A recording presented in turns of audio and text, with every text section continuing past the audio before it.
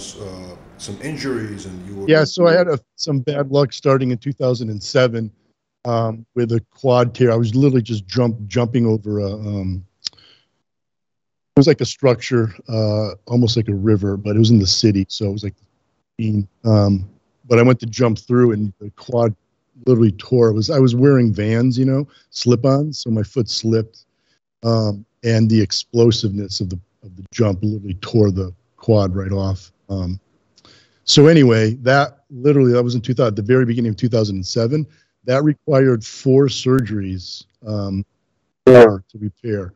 I went through 4 surgeries at the end of January, 1 in February, 1 in March, and then 1 in April due to complications with swelling. I fell, retore it. There was a lot of a lot of issues. So then I finally recovered from that, and then blew out my left side and had to get it repaired. And so that one I retore again. The healing process is brutal, because you can't contract the muscle, and once your muscles have learned how to contract with power and force, it's hard to stop them from doing that. And so, it literally just rips right off when it's trying to reheal. And so I had to have a second one to repair that. So I had that in June, but now what is it, February already, 2022? So I'm finally getting back to, I started doing some deadlifts and squats finally. Oh, you gotta be careful, man.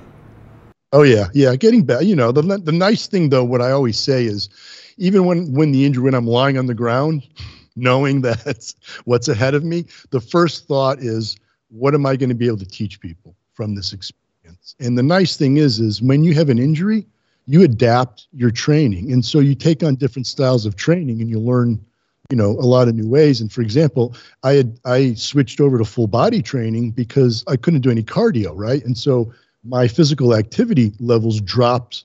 I was on crutches,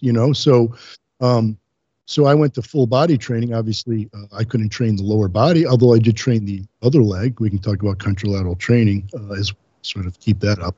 But I went to full body training and never gained any body fat. Wow. So what's full body training exactly? Does that mean that when you do all muscle groups on the same day? So with full body training, if you really think about the way most athletes train, if you think of like strength and conditioning programs for football players and different athletes, they typically train the whole body, right? Because the whole body's on the field. The whole body's always playing. A bodybuilder is interested in focusing on their biceps or their right, but an athlete is really performing with their whole body all the time, So they tend to train with full body. So you're doing typically 1 exercise per muscle group. So what I was doing was exactly that. But the problem with full body training is if you're doing 1 exercise per muscle group, what type of a pump are you getting? Not much, right? And so although your volume over the week, because you're training, like let's say you do 4 sets in a workout, whereas you normally would do 20 sets for chest, say, right? But you do 4 on Monday, you do 4 on Tuesday. If you train 5 days in a row, that's 20 sets, right? The volume is the same over the week if you were just training chest once a week, but you're not getting all that stimulation when you go in there like a bodybuilder trains, right? A real bodybuilder who's stepping on the stage of the Olympia, they go in and declare war on chest, right? They don't just go and go, 4 sets, I'm done, right? They're not done until their chest is done, fried, right? And so the problem with whole body training is you don't get the volume during that acute workout, right? And so you don't get the fatigue, and fatigue is important. You get, growth factor response, hormone responses from that fatigue, and that's what leads to muscle growth. So with the full body training, it's great for fat loss because it keeps your metabolic machinery turned on, right? And you're constantly recovering muscles, and recovery is a calorie consuming process. And it's great for fat loss, but is it really ideal for muscle growth? So one of the things I came up with is what's called a full split, where you train each muscle group with, say, a minimum of 4 sets, right?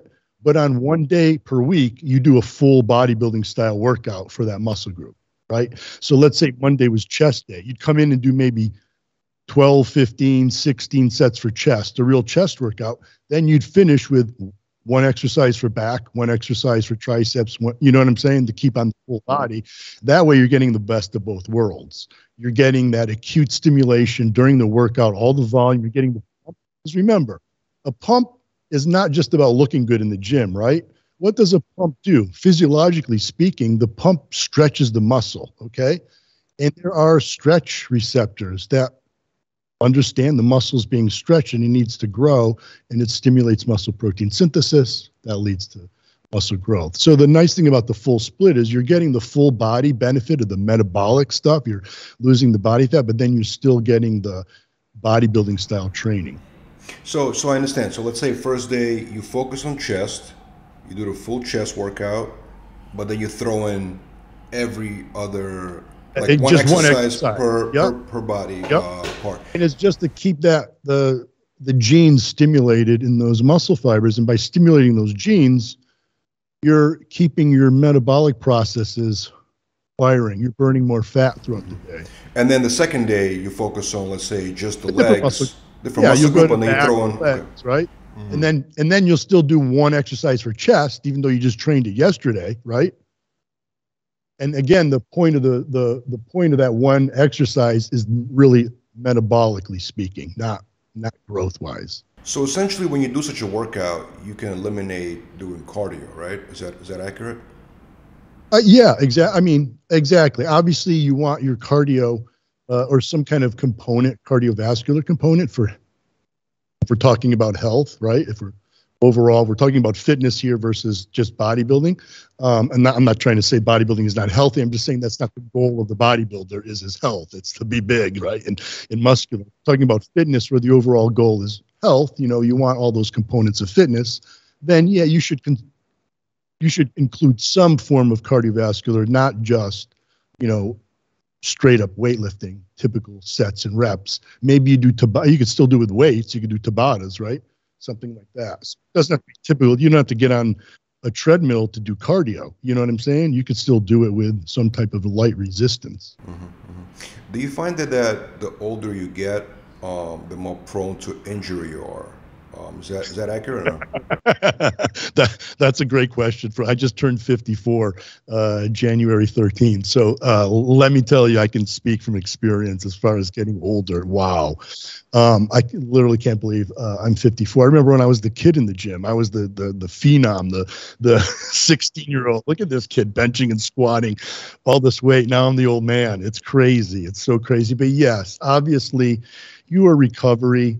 And again, speaking as a natural athlete, again, your hormone levels start dropping, your recovery goes, you start losing muscle. And the other problem with getting old is your muscle protein synthesis drops, right? So if I eat 30 grams of protein, my muscle protein synthesis doesn't spike as high as a 20-year-old does. So I have to eat 50 grams. I have to eat more protein to build muscle. And so it's far, far harder for numerous reasons. Look, there's no way around it.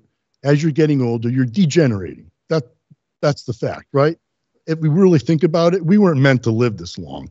I'd be killed by a bear or fallen off of a cliff or something, I mean, we haven't been around long enough to have evolved far enough from sort of the hunter-gatherer, if you will. So we're really not designed to live this long. So I'm degenerating. There's no way around it. So really what my training now consists of is it's a little more well-rounded, right?